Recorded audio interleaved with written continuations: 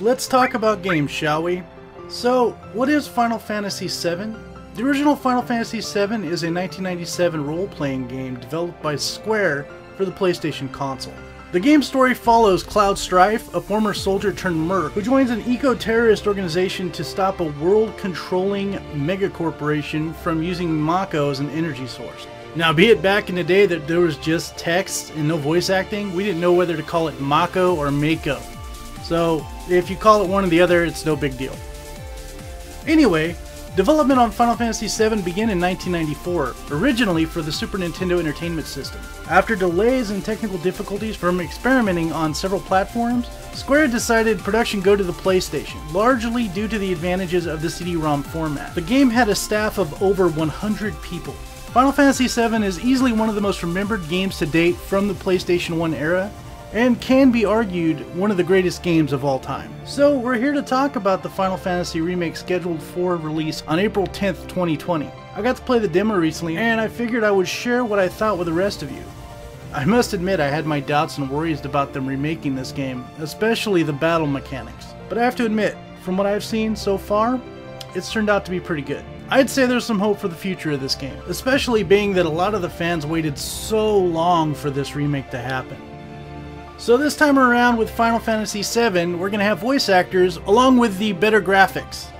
And those voice actors include Britt Baron as Tifa Lockhart, Tyler Hoechlin as Sephiroth, I'm sure I screwed that name up, Cody Christian as Cloud Strife, Brianna White as Aerith Gainsborough, John Eric Bentley as Brett Wallace.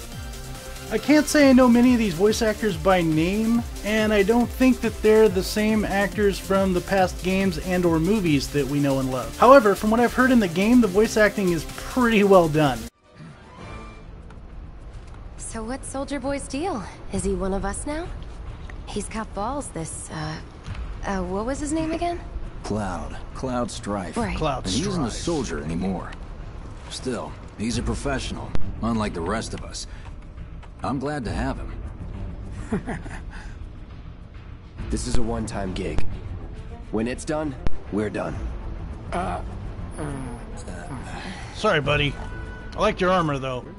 The new graphics, even for the demo, are pretty amazing to see also.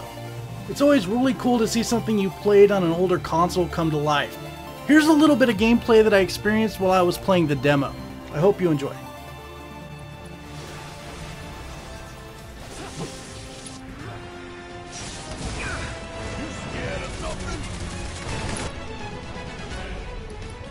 I'm liking the music. Gotta memorize the attack patterns.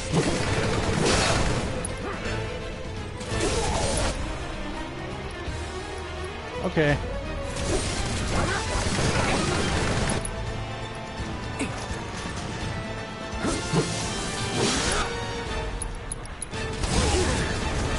Oh, that's some bullshit. Find an opening.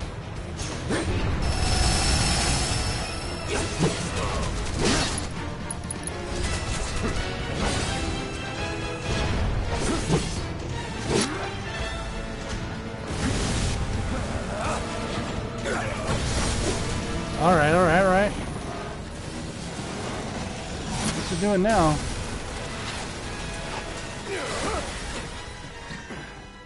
To be honest, I'm excited for this game coming out, even despite the worries I had when I first heard about it being remade. I'll be there buying the game just to see how it turns out, and hopefully this time around has a finished storyline. Looking at you, Square Enix. I'm interested to see if they're going to add anything, take away anything, change things. I'm interested to see all of the above. And actually, after playing the demo, Square Enix, you have my attention, and I'm sure I'm not the only one. It'll also be very interesting to see if this game withstands the test of time, even with added voice acting and graphics from that old 1997 storyline. You all keep hearing me talk about nostalgia during the gameplays and reviews. Well, I remember this game back when I was in high school. Hell, I spent 3 hours in front of the PlayStation with my mother in the living room at midnight on a school night trying to kill Sephiroth at the end of the game. Also, P.S. my parents are half the reason I'm a huge gamer. They were gamers too.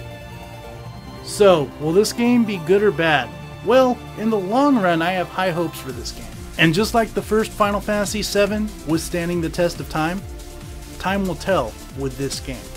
You can expect an actual review from me when this game comes out. Till then, nerds, we'll see you on the next Let's Talk About Games. It's up to one soldier of fortune to save the world. If he succeeds, you survive. If he fails, you can always hit the reset button.